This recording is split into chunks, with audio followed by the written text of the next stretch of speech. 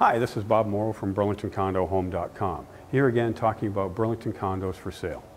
One of the tougher questions I'm asked is, how does child support affect getting a mortgage? Well, it can get very complicated, as you might expect. However, in a nutshell, if you are the person that is providing the child support, then that is almost a debt that your mortgage broker has to consider as a payment you're making every month.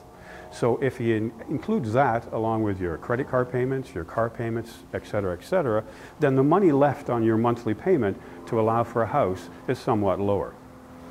If you're the person receiving the child support, then that's income to you, and you are allowed to use that as additional income. So if you have a job already and your mortgage broker feels you can afford a certain amount of money, if you're also getting child support, that becomes income and you may be able to afford something more expensive.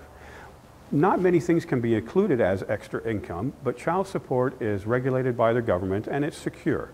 So that's why a mortgage broker will consider it part of your income. For more information like this, go to BurlingtonCondoHome.com. This is Bob Morrow.